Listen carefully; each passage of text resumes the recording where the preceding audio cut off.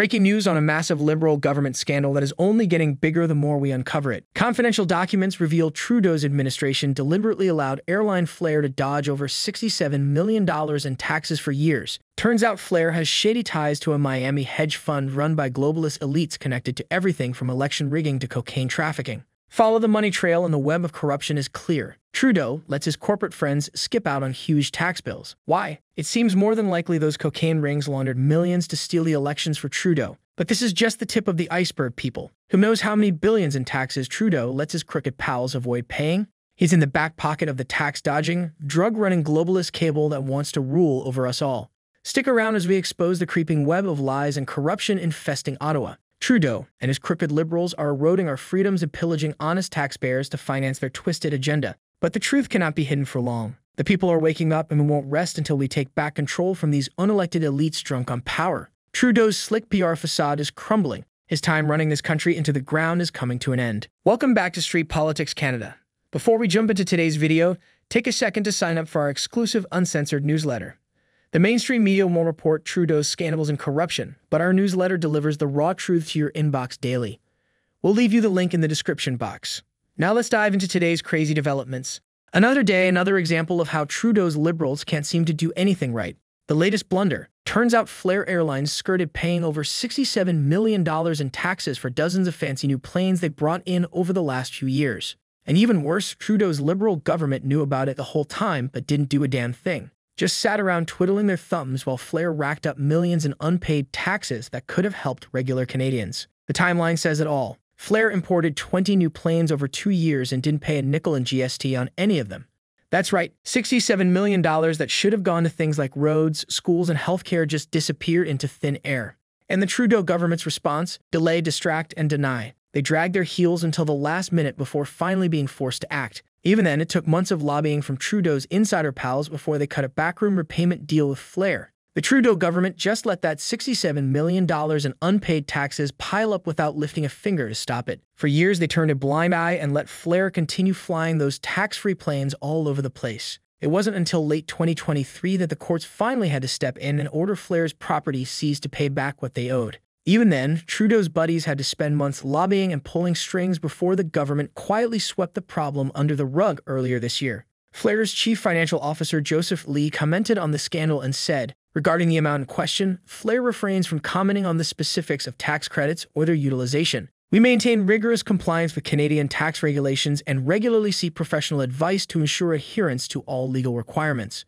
So thanks to the Liberals' suspicious oversight, Flair got $67 million worth of planes for free, while the rest of us have to pay up. And Flair's only excuse, a vague promise they're following the rules now. And this fishy backroom repayment deal hints at the possibility that there's more to the story than they're telling us. Perhaps Flair just happens to have close ties with a controversial hedge fund run by Trudeau's pals. Makes you wonder if those high-powered lobbying efforts involved greasing a few palms, if you catch my drift. Why else would Trudeau's Liberal government bend over backwards to help a company that dodged taxes for so long? This reeks of cronyism and political favors. Trudeau helps out his insider friends while regular Canadians like us get left holding the bag. One has to wonder, what kind of back-scratching went on here behind the scenes? Are Trudeau and his Liberal hotshots personal pals with the bigwigs at Flair and that hedge fund? Sure seems like it. We need some straight answers about what dealings they've had. How many times did they meet at some fancy restaurant to chat over steak and champagne? The truth needs to come out. And why was Flair lobbying Trudeau's insider cronies for months to bury this thing? That is clearly not normal. Makes you think they were cutting some under-the-table deals to prevent a bigger scandal from coming to light.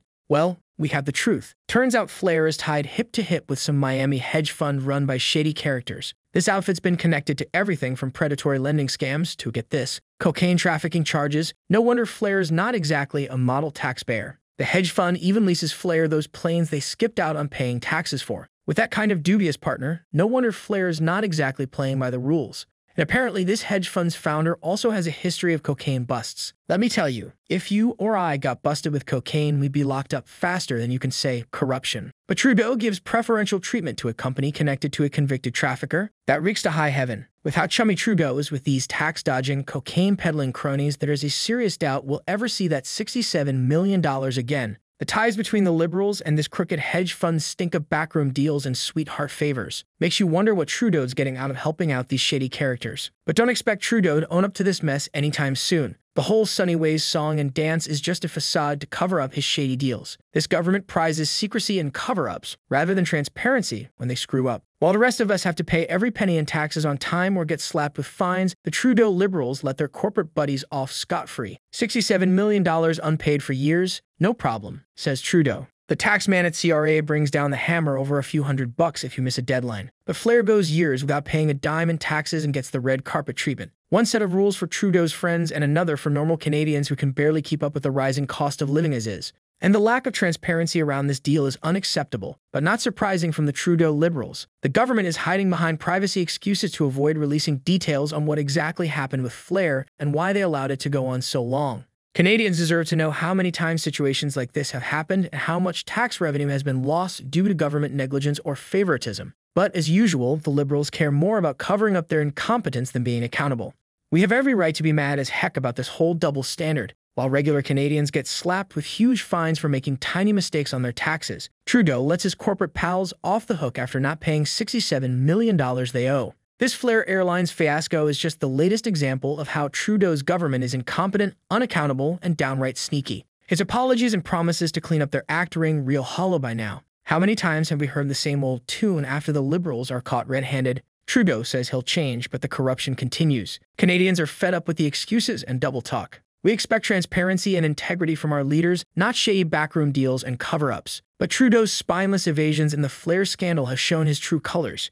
Trudeau is spineless and unethical to the core. He has shown no backbone by failing to take accountability for this incompetent oversight that allowed $67 million in taxes to go uncollected. He continues to insult Canadians by misleading and making hollow promises instead of owning up to his government's staggering failure. Not only did Trudeau allow this massive tax evasion to occur over years, but his cozy ties with Flair Airlines and its shady owners reek of corruption. Granting a sweetheart repayment deal to friends tied to cocaine traffickers is the opposite of integrity. Trudeau has failed Canadians one too many times. His endless lies and deceit in the Flair scandal are the last straw. He has shattered any illusion that he operates with transparency or accountability. We're all sick and tired of the cover-ups, lame excuses, and empty political talk from Trudeau. He's shown he doesn't have the ethics or backbone to lead this great country of ours. The Flair Airlines mess falls directly in Trudeau's lap, and it's high time he paid the price for it. If he had an ounce of integrity left, he'd resign immediately. Canadians deserve way better than a spineless PM who breaks promises and sells out taxpayers to help his shady corporate pals.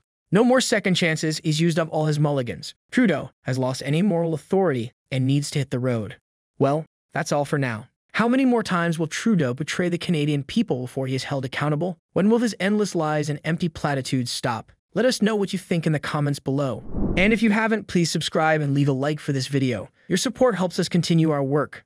You can also subscribe to our newsletter, where we share daily uncensored and unbiased news straight to your inbox. You can find the link in the description below. Thanks again for your support, and I'll see you in the next one.